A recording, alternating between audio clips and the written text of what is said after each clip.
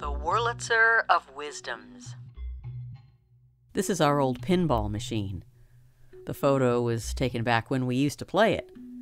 There was something solid about the sounds that reminded me of the cast iron slot machines they called one-armed bandits.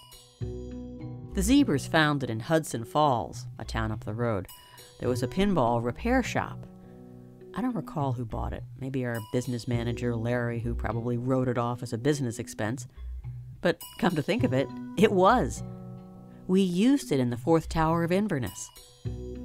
Fulton needed a sound for a jukebox that played the wise spiritual words of Ram Dass. So we recorded a nickel being dropped into this very pinball machine. It may not have fit your image of the jukebox that Jack Flanders discovers in Inverness, but this is what gave us the sound for the Wurlitzer of Wisdoms. We also used the pinball sound in the first Ruby. It's when she plays cosmic pinball. She's trying not to get killed. The second ball comes blasting out of the chute. I catch the thing with a mobile flipper that sends it off a random bumper and straight back at me. The episode has a lot of good thumps, clangs, and bells as she ricochets off bumpers and flippers. It smashes into me, knocking me off a thumper bumper, and we both drop down the black hole in the floor. The black hole spits me back out again, and I'm ready for the third ball.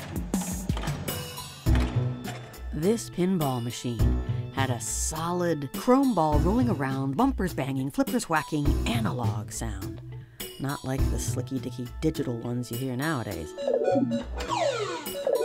This is the kind of pinball our soldiers played in cellars in World War II. As shells exploded above and dirt filtered down, they were hunched over machines like this, trying not to tilt.